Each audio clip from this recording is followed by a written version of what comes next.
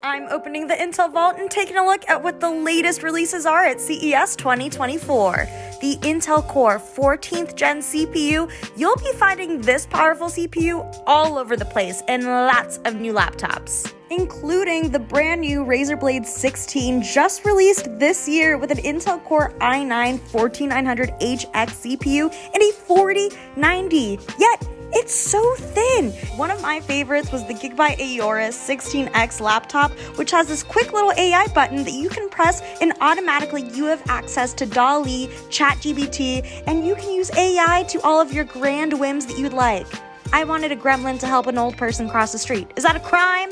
It came out very cute. Now this is a Titan. If you're looking for a killer gaming laptop, look at this pretty RGB on the mouse. The Titan is the one to choose. And last but definitely not least, we'll be hearing a lot about the Ultra 9 or 7 processors from Intel.